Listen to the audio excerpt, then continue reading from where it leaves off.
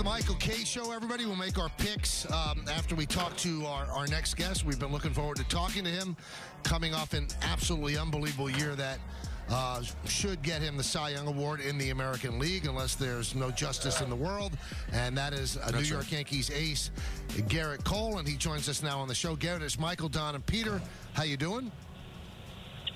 I'm doing great, guys. Thanks for having me on. Well, thanks for coming on. Obviously, you're always all about team.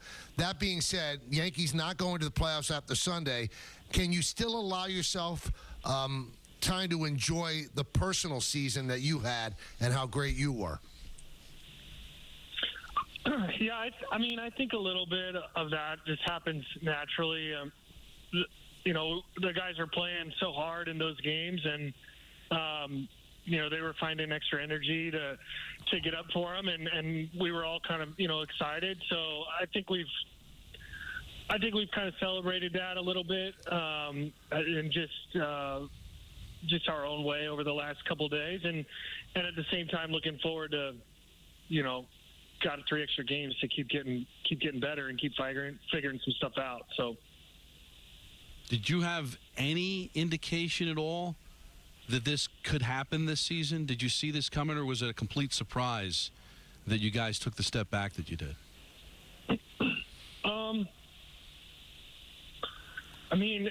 Obviously, a couple of the injuries are quite shocking and rare. But it's always on paper in spring training. It's just, it's like every time I get this answer or this question in February or whatever, it's like, come check with me, in September, and I'll let you know where we're at. Mm-hmm. Because anything is possible. Anything is possible.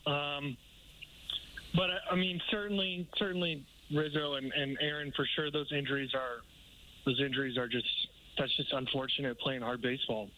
So now, your game, if it's possible, because you've been a great pitcher for a long time, you took a step up this year. You kind of eliminated the home runs, which bedeviled you last year. Was that a point of emphasis for you coming into this season, Gerrit? Or was it just, hey, last year they went out, this year they don't go out? Well, certainly I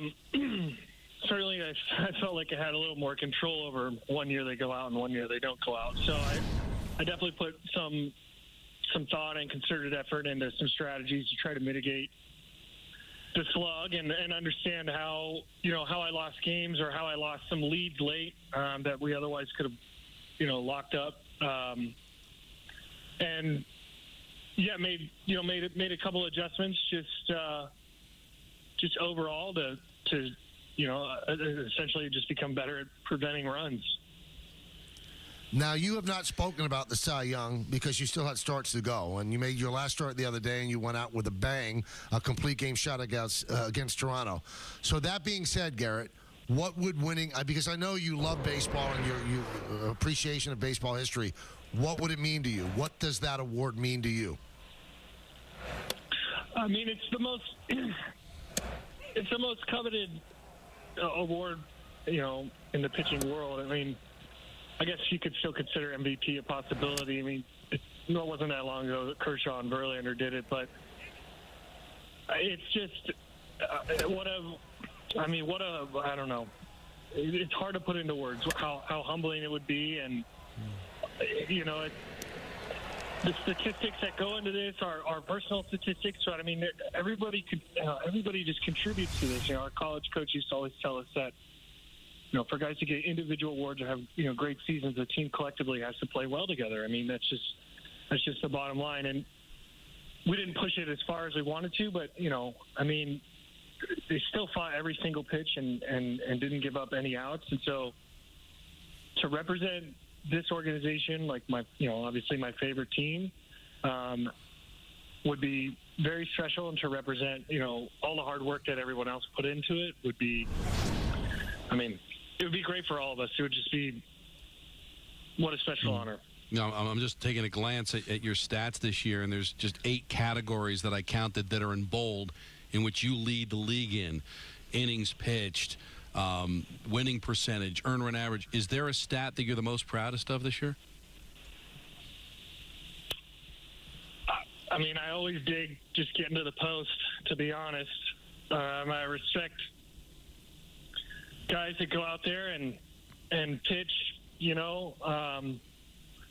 just as much as they possibly can. And that was the type of game that I, dreamed of having, growing up, just being that workhorse, being a guy that, I mean, we only get to go on the field 2 times a week. I love playing, so I want to be out there as much as possible. So I take pride in those stats.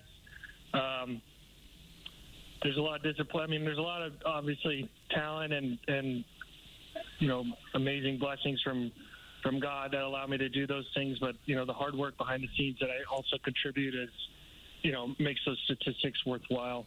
Now, you mentioned this, and, we remember you as a little boy in the 2001 World Series in the stands. The Yankees were always your favorite team. And although you've been here a while, I've never asked you this. Has it lived up to everything you dreamed of as a little boy? I mean, it is the most – it's so special to play for the city of New York. I mean, the buy-in from the fans and the market, I mean, the level of care, it's like – it's just that there are things about that, I mean, I'm going to be honest, there are things about that sometimes aren't the most enjoyable part of it, but, life's not perfect, and you got to get through stuff that you don't sometimes like, and at the same time, the rewards and, the benefits of playing in New York, and it's just such a high level of excellence that people demand. It's just a great... How could you want it anything different? How could you want anything different? So, so we haven't achieved our goals, but that doesn't mean that we don't have opportunities in the future to do something special. And, I mean, there's no better place to do it than New York. So. Gerrit, one thing I think fans think about a lot with this team is what's going on with in the locker room. Who sort of plays a leadership role. First of all, do you consider yourself a leader in that locker room, and what kind of leader? And is it challenging to lead when, as you said, you're only on the field a couple days a week? I would consider myself a leader, yes. The type of leader, it's hard for me to categorize. I just try to lead in every kind of way that I can, and just be as good of a teammate, as well-rounded of a teammate as I can. So, hard for me to say there. And I forgot the last part of your question, but I think it was something about how is it to lead in this situation or whatever. I mean. Oftentimes we learn things from failing, and oftentimes we learn a lot of things about people when people are failing, and we need to get better. And so, just the way that Aaron goes about his business and sets the tone, I just try to go about my business the same way and set the tone. I just be a professional and bring it every single day, regardless of the outside circumstances or how easy or how hard it is to get up for the game. It's just to go out there and do your job, and it's a fun job, and we're blessed to do it. So, I just try to reinforce, I think, those characteristics every time I come to the park. I know we have time for one more question, so let me ask you this, Gerrit.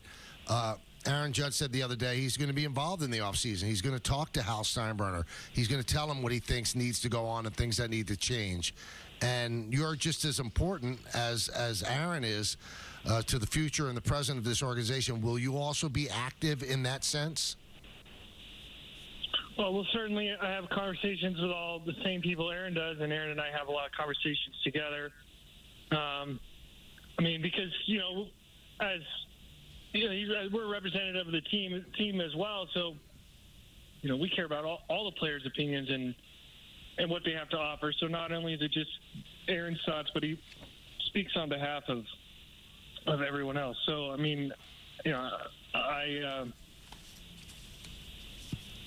be right there with him to support him, whatever he needs to say, whatever he needs to bounce off. We're all in this together. So ultimately we all should be tugging on the rope the same way.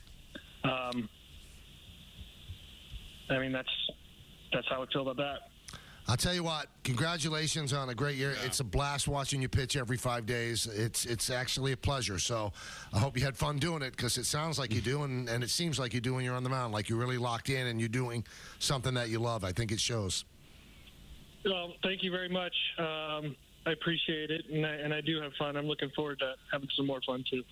Good stuff. Thanks, Gerrit. All right, take care.